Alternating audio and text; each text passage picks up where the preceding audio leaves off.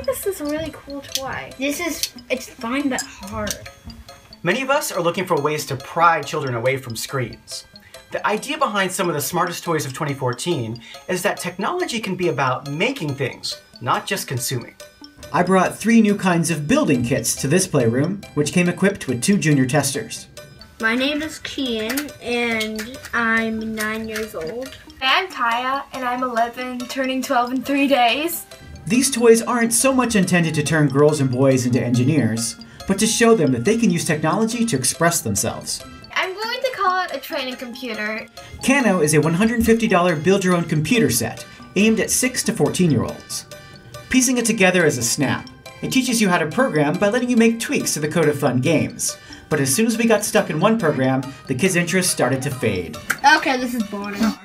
I would recommend it for more people who really want to code and that's all they want to do. To keep the little Zuckerbergs interested, Kano doles out points you can use to unlock virtual rewards.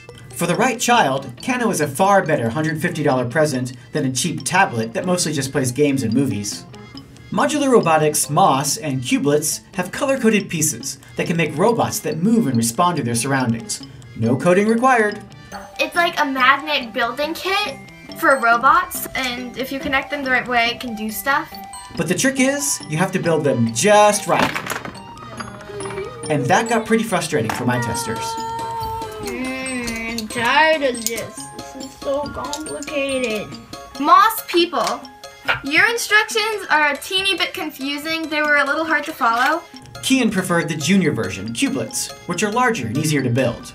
They are big bricks of code. I'm impressed by how quickly he began making robots of his own invention. But cost is an issue. 20 Cublets will run you $500. Last up are LittleBits circuits, which you can buy in kits that start at $100. The magnetized, color-coded circuit pieces are easy enough for children as young as 8 to use. And what you can create is awesome. You can make things that will feed your dog or turn on the lights just by clicking a button on your iPhone or something. And with the deluxe kit, you can make a bunch of pranks to pull on your friends. It was fun to make a few of the machines that come in the instruction manual, but we ran into trouble when it was time to come up with our own inventions. You'd have to think for a while and be pretty creative and familiar with the pieces. Of course, that's the whole idea behind LittleBits. But as a toy, it struggles to communicate its open-ended possibilities to some children. What I like about these toys is that they show young minds obsessed with apps that what's inside the machine can be as interesting as what's on the screen. Still, they often work best as a family activity with some pretty serious adult involvement.